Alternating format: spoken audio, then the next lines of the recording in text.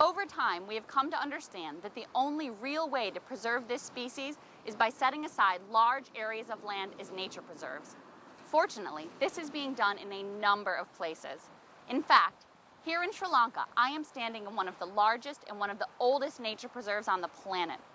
2,000 years ago, the princes and kings of Sri Lanka set this land aside and many hundreds of kilometers around it as a hunting preserve.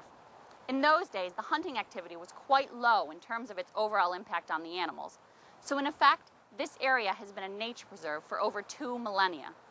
And ever since that time, under one form of government or another, and over the course of all these centuries, the people of Sri Lanka have kept this land set aside for nature preservation, so that today, in modern times, it is a national park.